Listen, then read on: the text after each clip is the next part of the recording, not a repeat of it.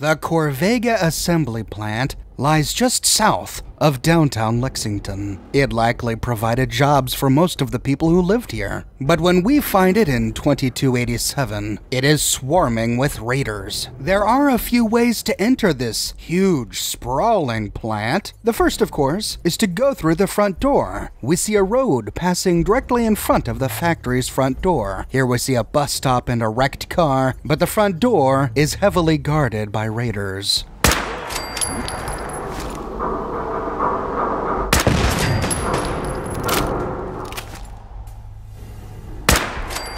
Show your face. Come on, I dare you.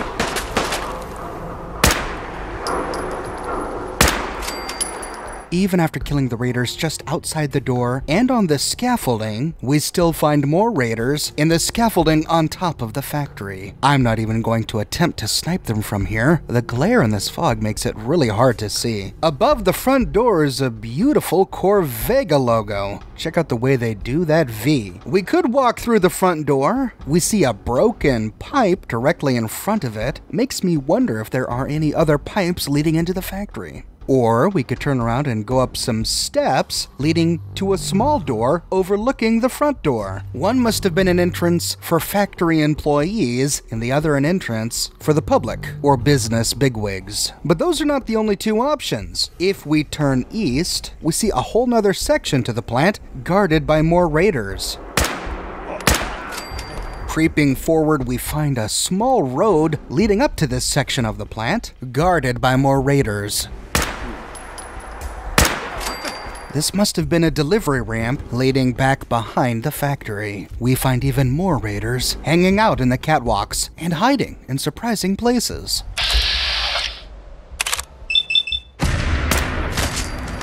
Come on out. I'll make it nice and quick. You can trust me. At the top of the road, we pass by a few delivery trucks and more scaffolding towards the south. Looking back, we see a pod crossing the road and a raider walking along it. We find another door here, but this one is chained from the other side. I wanted to do this on my stealth character and didn't want to waltz through the front door, so perhaps we can find another entrance behind the building. Heading up a stairway to the west, we can open a gate where we find a pod on the ground here. Inside, we just find a chem box and some other minor loot. But outside, we see a whole bunch of pipes. Big rusted pipes, blue pipes, red pipes, black pipes. We can climb in one of them, but there's nothing in there. But this gives me the idea that if there are so many pipes leading into this factory, that over the span of 210 years, perhaps one of them has cracked, giving us a back entrance into the factory. Continuing around the building, we see a delivery truck, a forklift lifting big crates, and then around the very back, we just find a lot of grass. There's some water here, and pipes leading into the water, scaffolding and pipes on top of the building, and from here we can try to snipe off a few more raiders.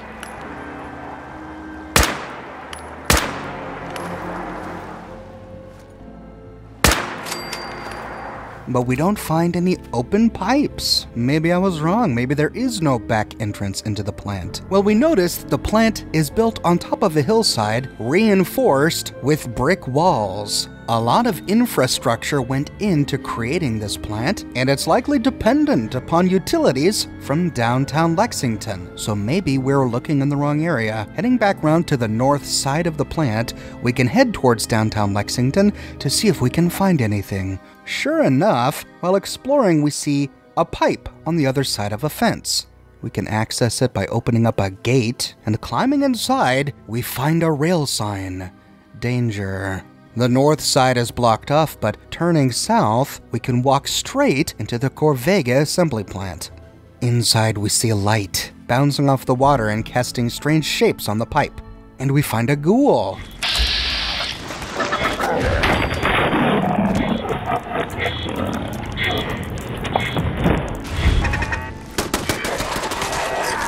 Kick ass! These ghouls were attacking something inside this room. A turret. The noise alerted some raiders. We can wait for him to show himself.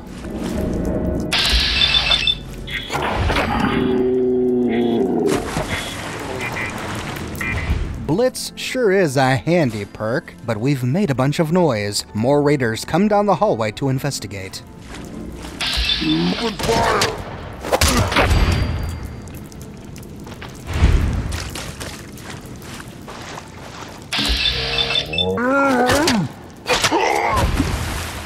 But they're no match for my throat slicer. When they're all dead, we can loot the bodies and then head into a nearby pod. Here we find candles burning in a few containers, a chem box filled with chems, a novice-locked ammo box with ammunition, and a toolbox next to Lonnie's terminal. Here we find 5 entries. The first, Lexington. Lexington is ours. Heck yeah! Wiped out the ghoul swarm without losing anybody. Jared is setting us up in the big car factory for now. In the next one, apartment. Swept through town again today. Gristle and I each took teams and flushed some of the ghoul stragglers out of a block of apartments. Already got my eye on a nice one at the top of the building. Been wanting a place with a view for a while now. Sounds like these raiders are connected to the raiders we find in downtown Lexington. They must all be part of the same gang. In the next one, need another turret. I've asked Jared for another turret down here. He says he's working on it, but ain't convinced he ain't just blowing me off so he can get back to playing with his chems. We need another turret. This pipe access into Lexington has been great for us so far, but if we don't defend it properly, it might as well be an open invitation for anyone looking to get in. Turns out Lonnie was right. It was an open invitation for us. In the next one, drinking party. Gristle and the boys almost got us killed the other day drinking down here, making all sorts of noises. A bunch of ghouls didn't want to miss the party and stumbled in through the pipe. Luckily the boys can hold their liquor and were able to still shoot straight. In the final one, Jared. Still haven't gotten our other turrets down here. Jared needs to get his head on straight. He's been pouring way too much time and caps into trying to figure out this sight thing, when what we need to be doing is securing this place. I'm gonna go talk to him. Gristle says I'm just gonna make him mad, but someone has to make him see reason. Sight thing? The last time we heard about the sight was from Mama Murphy. It's clear that Jared is the boss of this place. Does Jared have some sort of connection with Mama Murphy? And it's also interesting that we don't find Lonnie here. We don't find her body. She doesn't attack us. Could she be talking with Jared about this right now? Or did Jared kill her when she pestered him about the turret again? We only find one turret down here, so we know she never got it. Heading through the door, we pass down a large pipelined hallway. Going up some stairs and rounding the corner, we find a fork. We can go north down the hallway or continue west. We'll try going north for now. We see a door to the left, peering through another stairway. There's flammable oil all over the ground here. Continuing north, we find 2 wooden crates filled with explosives and chems, one of which is locked with a novice lock, and just beyond this is another door to the same room. The stairway goes pretty high up here. We see a lot of machinery and toxic barrels. Continuing even further north, we find another door to the same room. At the end of this hallway, we find a cooler with ammunition and meat inside, and a novice-locked chem box with more chems. After looting the cabinets, we can sneak into this room. We find a small nook behind some of these large tanks. Here are some radioactive barrels, and 1 chem cooler on a small table filled with jet. We don't find any enemies here. Going down this room to the south, we see a small little pod to the west. Doesn't appear to be anyone inside. After looting the containers to the south, we can sneak into the pod, where we just find a bunch of pre-war car crafting parts. We can loot a few containers. There's a chem box on the wall, and that's really it for this room. Now we could go up these stairs to the next level, but I want to finish exploring this floor first. So heading back out into the hallway, we can retrace our steps south and then turn west. Here we find a door to the left. Opening it slowly. Well, there's something down there, but it's awfully well lit. And our path forward is lined by fences, funneling us right into the open. It's going to be hard to sneak in here. Part of me was tempted to find another way in, but instead we creep in slowly to try and avoid detection. We see a raider to the southeast, but he's pretty far away. And then we see a turret. Running back to the hallway, looks like the raider didn't even notice. So heading back in, we can sneak around to the southwest. around some boxes, up a small ramp, around a catwalk, past a big stack of tires, past a raider corpse, until we get within striking distance.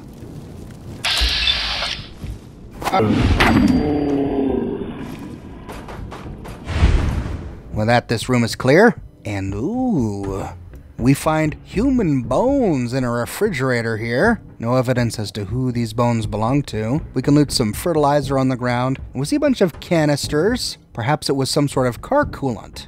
There's another raider corpse here. So that's 2 dead raiders here. Why are they already dead? We find a duffel bag hiding on a shelf behind some pipes. I suppose it could be that the ghouls found their way even into this room and killed these raiders. Sure enough, we do find ghoul corpses on the ground. After looting the turret wreckage, we can give the place a once-over. Not a whole lot of other loot here. So to continue forward, we open the double doors to the west. This leads to a stairway, bringing us deeper into the factory. Heading up the stairs, we see these hallways are well lit with construction lights that we can't put out. After looting a cooler on a table, we see a number of options before us. We can continue up a staircase to the west, or move down a locker-lined hallway to the north. Here we find a raider.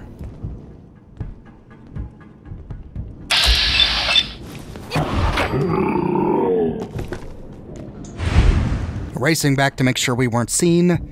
It looks like the coast is clear.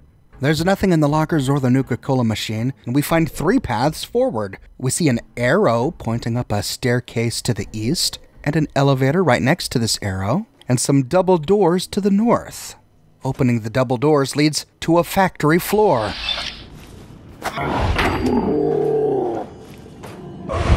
I took a big risk there, blitzing on into the factory floor, but I managed to stay hidden, though we hear activity to the west.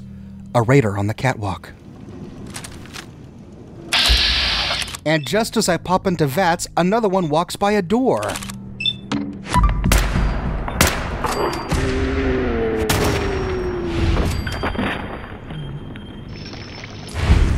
We have alerted someone to our presence. Finding a corner to hide in, we can wait until we are hidden again. Heading back down to the ground floor, we see the culprit. It's a turret in a window. With the turret gone, we can explore this place. The turret was inside some sort of pod. After looting the raider, we can round a corner to see where this turret was. It was on top of some crates right next to a terminal called Gristle's Terminal. Gristle, why does that name sound familiar? Inside the terminal, we find only one entry, Caravan. Took down another caravan today. Hell yeah, that makes 3 in 1 month. To top it off, Freddy came by with good news that another caravan is headed our way. Says he spotted some guards, but it's mostly civilians. They even got an old broad dressed like a fortune teller and some joker in a cowboy hat. Gonna ask Jared for more men to take this caravan down. That hat is mine. And then we remember where we last saw the name Gristle. In Concord, just outside the Museum of Freedom. Gristle is the name of the raider boss who attacked Preston Garvey, Mama Murphy, Sturges, and the Longs while they were hiding in the Museum of Freedom. It was he whom we attacked when we hopped into that suit of T-45 power armor, grabbed the minigun, and leapt down to the street level. On his corpse was the Corvega storage key. We had no idea what this was for at the time, but now it all makes sense. Gristle was part of Jared's raider gang. They saw Preston Garvey escorting Mama Murphy, Sturges, and the Longs. Jared agreed to send Gristle and some more raiders after them, which is why we found them in Concord. But then that means that the key on his body should work for something in this plant. And in fact, if we turn around, we find a master-locked security gate. Now, this character has not yet saved Preston Garvey from the Museum of Freedom, so she didn't have the key. Gristle's key works on this door, but if we don't have it, we can pick the lock instead. Inside, we find a novice-locked explosives box, a duffel bag with loot, and ignore this magazine. This is from a mod. This mod gives us a Corvega-themed paint job for the Hellfire power armor. It's not part of the game, but if you're interested in it, I'll link to the mod in the description below. And next to this are 3 ammunition boxes. After we loot all of the containers in this room, we can finish exploring. We see a bunch of coolant caps on assembly lines here. Incidentally, these coolant caps and a lot of the scrap we find in the Corvega plant are rich with aluminum. This is a great place to hit if you're into settlement building. We see a Corvega dashboard on a cabinet to the west, right next to a steering wheel. There's a gate, but behind the gate is just a pile of tires. Heading up a ramp, we find a novice-locked toolbox with scrap inside, and we can take this ramp all the way to the top. Here we see that the catwalks go sprawling off in all directions, leading to an entire other segment of the plant. We'll follow it west for now. After looting the raider we killed, we can creep forward, making sure our light is off. We don't see anyone up here, but peering down through the grated catwalk, we see a raider standing by an assembly line. Creeping around the corner, let's see if we can shoot through railings in Fallout 4. Yep, but we've gone and alerted other raiders. I thought I could hide here in this corner, but instead, the raiders tracked me down.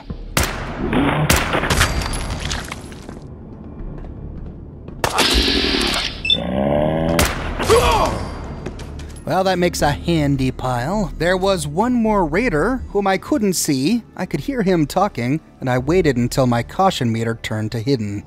Disappearing, huh?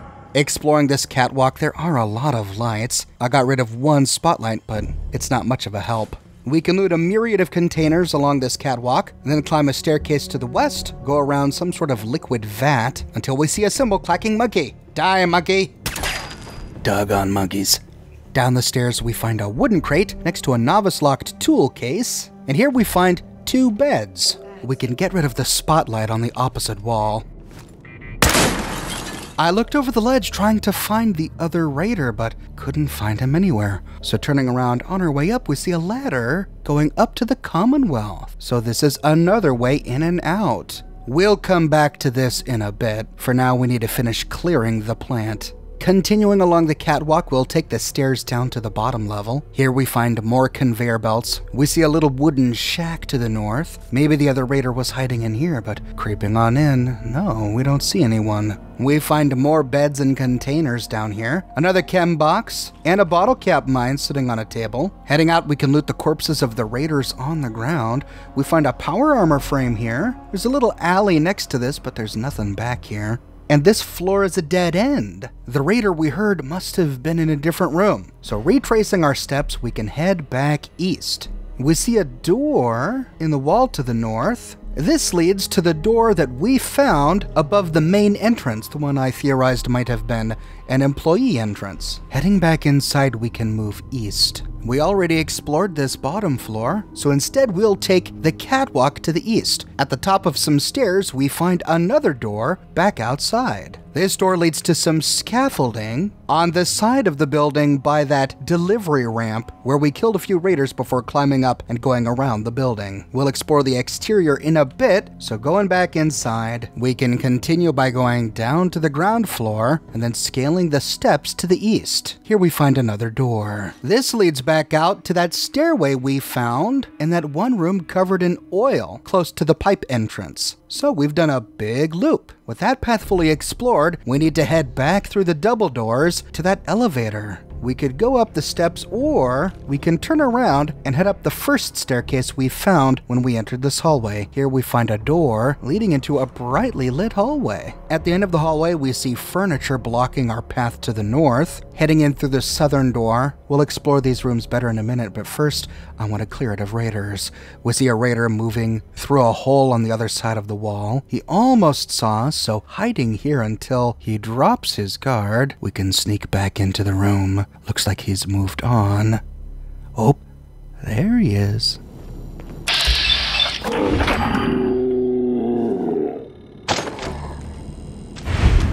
With this guy dead, we can go through the eastern door. This brings us back out to the hallway on the other side of that furniture pile. Heading northeast, we see a room, but no one's here. Opening the big blue doors leads to a lobby. Checking the bathrooms, looks like no one's here. Okay, we must have cleared it. This is a more highly finished portion of the factory. They have a big Corvega on display. Perhaps it is where company officials met with investors or travelers to talk about the Corvega business. Or maybe customers could walk right in and buy a Corvega. The double doors here lead back outside. These are the front doors we saw earlier, right before that cracked pipe in the ground. Heading back inside, we see a skeleton pushed up into the corner to the east. A car salesman, perhaps? The raiders have done a good job of booby-trapping the entrance.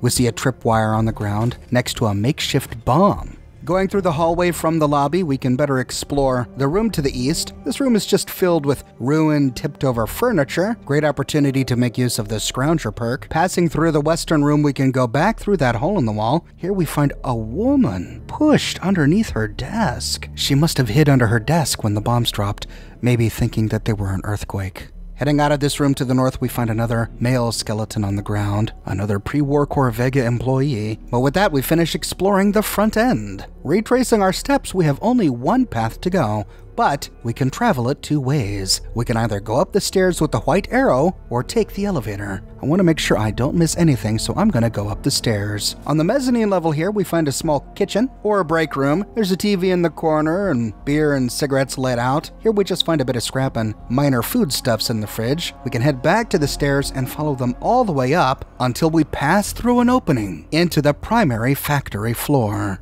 Turning right, we see the elevator we would have come out of had we taken it. Creeping forward, we can find a dark spot.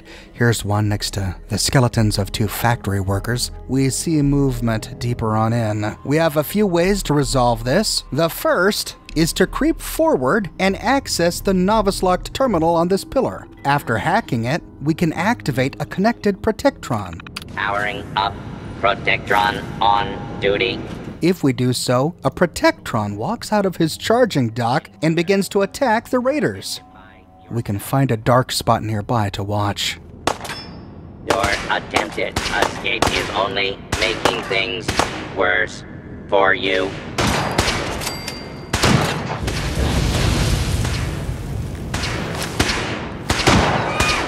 Law and order has prevailed. And the Protectron deals with them handily. But this is rather anticlimactic, so instead, we'll try doing it the good old-fashioned way, reloading a previous save. Instead of walking right to where that raider was, I'm gonna try creeping around the perimeter of this factory floor. Moving west, we can turn south, and we see some turrets on top of the floating pod.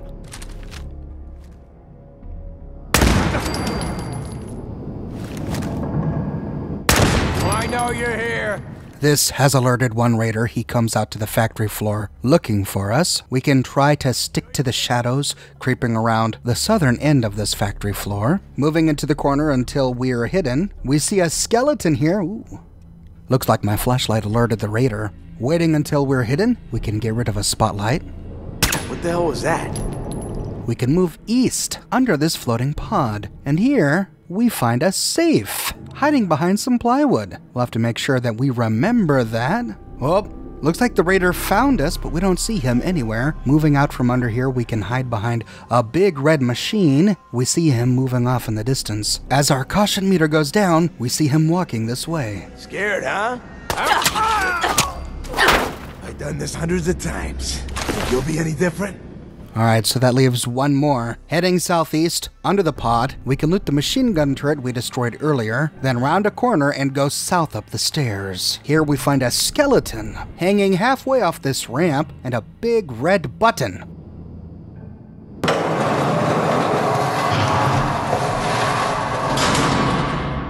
Pushing it extends the ramp, and strangely enough, even though it made a whole lot of noise, it doesn't seem to alert the raiders on the other end. Creeping across as quickly as we can, we head into the pod. We see the raider in the next pod over, waiting until he moves over here. We can sneak behind and... Raider scum, wait a minute. I thought the boss's name was supposed to be Jared. It was then I realized I must have come here at some time in the past on this character. Logging into a character whom I know has never been here. Sure enough, the raider boss in this pod is named Jared. And on his inventory is the Corvega safe key. In the back of his pod, we find an end-of-dungeon steamer trunk, and on a desk next to a terminal, we find a copy of Grognak the Barbarian, In the Bosom of the Corsair Queen. Critical hits with unarmed and melee attacks permanently do 5% more damage. And taking a look at Jared's terminal, we find 5 entries. In the first, called Setting Up Shop, gunfire's finally quieted down. Suppose that means either Lonnie or Gristle has wiped up the last of the ghouls, or they're currently serving as someone's meal. But now Lexington is secure. I can finally get to work. In the next one, Stumped, nothing is working. The old woman, she used to just huff some jet, pop some pills, then she'd start babbling, spouting vision after vision, and they all turned out true. The raiders burning the town, killing the parents, stealing the kids, stealing me. I remember the look in her eyes when she saw my fate. Kid, you're gonna be a monster. All true. If I could get that sort of power, that sight, the Commonwealth, the other gangs, no one would have a prayer. But nothing's working. Maybe I need to try upping the dosages. I'm gonna need another bucket. In the next one, Subjects, it's not the chems. They're just a trigger for the sight. It's me. I'm the problem. Wish I'd realized it before my arms looked like pincushions, but at least it's a new lead. I need subjects. In the next one, Experiments continue. Still no success, but the rumor of free chems has brought plenty of new recruits. Ranks are nearly back up to where they were before we cleared out Lexington. This must mean that Jared had some deserters after they took the plant, because remember we learned from Lonnie's terminal that these guys didn't lose anyone while clearing the ghouls from the plant. Lonnie thinks it's a waste of time, says we need to spend our time building up our defenses, but Lonnie doesn't make the decisions. I do. She does seem to be enjoying her new position, though. Maybe another dose of Psycho will get her visions firing. Could it be that Lonnie wasn't by that pipe because she died from ODing on chems?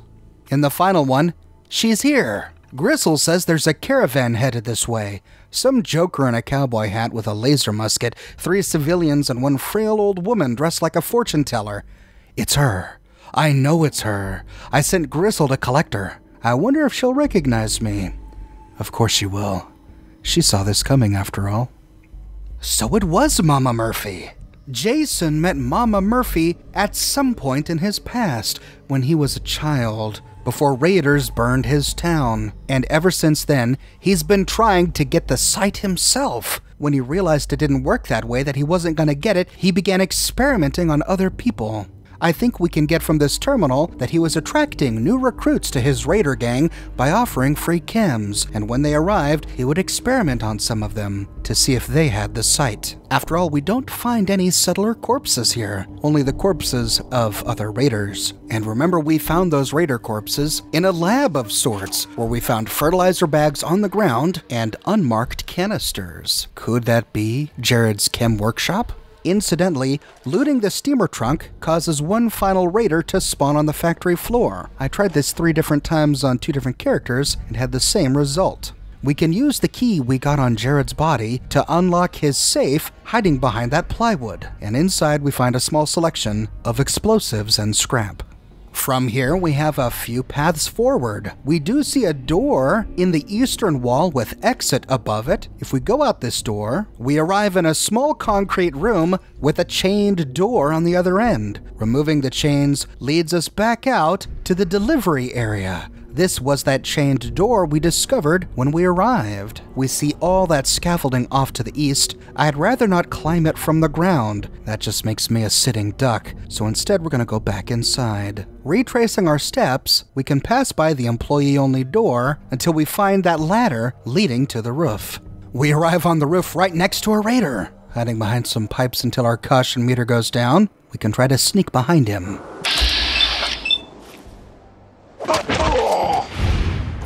Got him, but that alerted some more, so we can hide until our caution meter goes down. Here we find a door in the side of one of these pipes. We can use it for temporary cover. We find an ammo box and a chem cooler here. The pipe continues along to the east where we find a hatch to the right. This just leads to a small area where we find the skeleton of a worker. This was where he was having lunch the day the bombs dropped. Going back in the pipe and continuing south, we find another hatch to the northeast. This leads us back outside, but the noise of the hatch alerted the raiders. Hopping out, we see a raider climbing the stairs. As soon as she passes, we can sneak up behind her.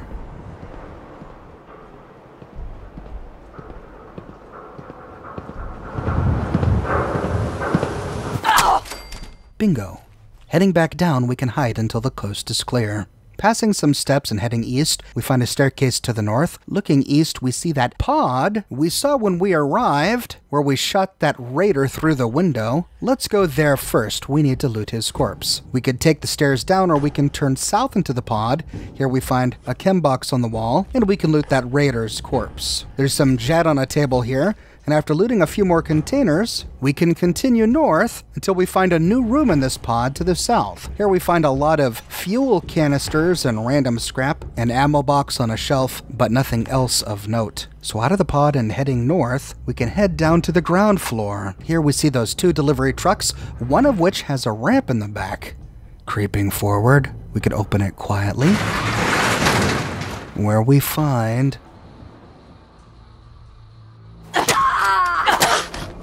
when dead, we can loot their jet coolers. And now the ground is clear. Now to scale this scaffolding tower to make sure there are no snipers waiting for us when we head to the roof. And sure enough, we find one. We can use this big bulb in the middle as cover until...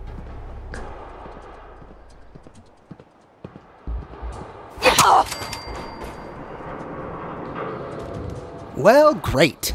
See, when they don't explode, you don't have a chunk you can find to loot the corpse, so instead you gotta go all the way down. Once we loot the body, we can go north across the scaffolding, back through the floating pod across the road to the rooftop of the main factory building. Here we see that the stairs go down to the east, and this leads us to that other door. And the steps here lead us all the way back down to the concrete platform on the other side of that road. But no need to go in or down, so heading all the way back up, we can now take the stairs where we killed that one raider to the primary rooftop. Here we see raiders all over the place. Thankfully, it's still dark, but the sun is rising.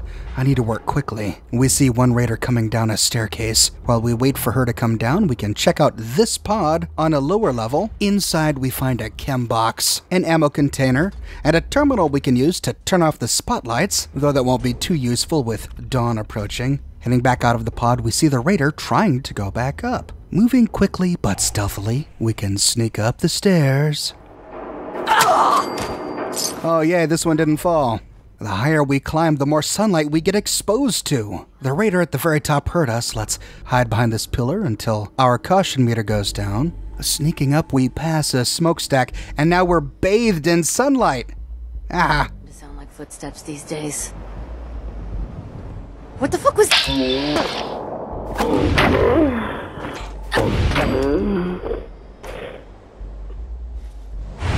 Nothing for it, had to use VATS. And now I remember why I came here in the past with this character. I had to place one of Tinker Tom's Milas. So coming back on another character, whom I know has never been here before, I can show you that this is where we find the repair bobblehead. Why go down with the ship when you can try to fix it? Fusion cores permanently last 10% longer.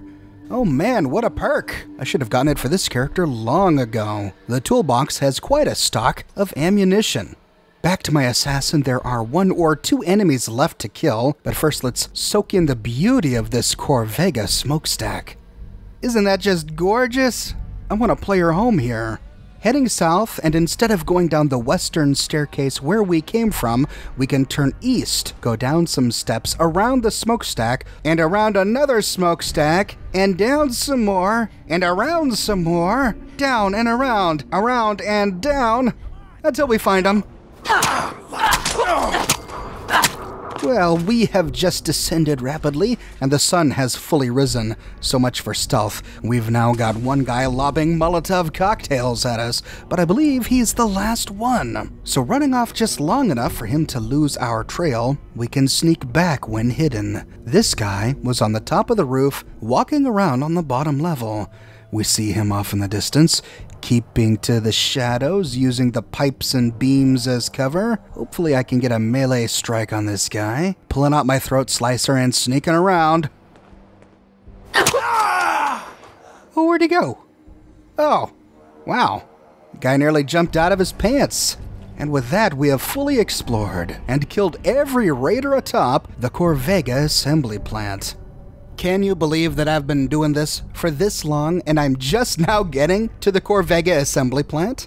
I've been avoiding it because it's one of those places where everyone's been. It's one of those dungeons where every major faction sends us to. It's in Lexington, really close to Concord and Sanctuary. You can probably count on one hand the number of people who have played Fallout 4 and have never been here. But you know what? I've covered so much of the Commonwealth that this is one of the last places on my checklist. And I'm so glad I came back. It's one of the best designed dungeons in all of Fallout 4. And the lore is pretty fascinating. What do you think of Jared? There are some who have come up with theories that he must be Mama Murphy's son. After all, we learned from his terminal that he was stolen by raiders. Since in his past he had known Mama Murphy, could it be that raiders stole him from his mother, Mama Murphy? It's possible, but I think a much more likely explanation is that he was just a small boy who happened to live in the same settlement as Mama Murphy. If we talk with Mama Murphy, she tells us that in her youth, she used to be quite tough. She claims that she once ripped the head off of a raider using her bare hands, which resulted in her getting the nickname Murphy the Mad Woman. However, I think that this part of her past was long before she ever met Jason. After all, he recognized her description, the description that Gristle gave to him, which means he knew Mama Murphy when Mama Murphy was dressed like an elderly fortune teller. So my bet is that before Quincy, Mama Murphy likely lived in another settlement, a settlement that got sacked by raiders. Raiders who killed all of the adults and kidnapped the children, including Jason. How did Mama Murphy survive? Well, she has the sight. We already learned that she looked into Jason's future. She knew the kind of man he would become, and perhaps she learned the ultimate fate of her town. And without telling a soul, perhaps in an effort not to tempt fate, she left, possibly heading towards Quincy. The reason I think Jason is not her son is because he says, "Do you think she'll recognize me?" But if he was her son, of course she would recognize him. She wouldn't even need to have the sight to do so. Any mother would recognize her son, no matter how much time went by. Something we learned from Empire of the Sun. At any rate, Jason is dead, and we've cut off the head of the raider gangs here in Lexington. What are your thoughts on the Corvega assembly plant? Did you find Jason's secret stash under his floating pod? Did you unlock Gristle's secret stash using the key we found on his corpse in Concord? And did you ascend the smokestack and walk away with the repair bobblehead? Let me know your thoughts in the comments section below. I publish a new video 6 days a week on a wide range of topics spanning all of the games. So if you want to make sure you don't miss my next episode, be sure to subscribe and to click that bell notification button. I've got a new shirt in the shop, folks. Rubble Ramp. We didn't find many rubble ramps here in the Corvega assembly plant, but when exploring the ruins of downtown Boston or the Capital Wasteland, we find ramps made from all sorts of industrial ruin. These allow us to access hitherto inaccessible heights, where we can find amazing loot. Celebrate this fact with my brand new shirt, Rubble Ramp. It comes in a variety of products including shirts, mugs, and even posters. I think it makes an exceptional poster design. You can find a link to my shop in the description below, or you can click here. If you like what I do and you want to support me in a more personal way, consider becoming one of my patrons on Patreon. But more than anything, I'm just so glad you're here watching this video with me today. Thank you so much for watching, and I'll see you tomorrow morning, bright and early, with a brand new video.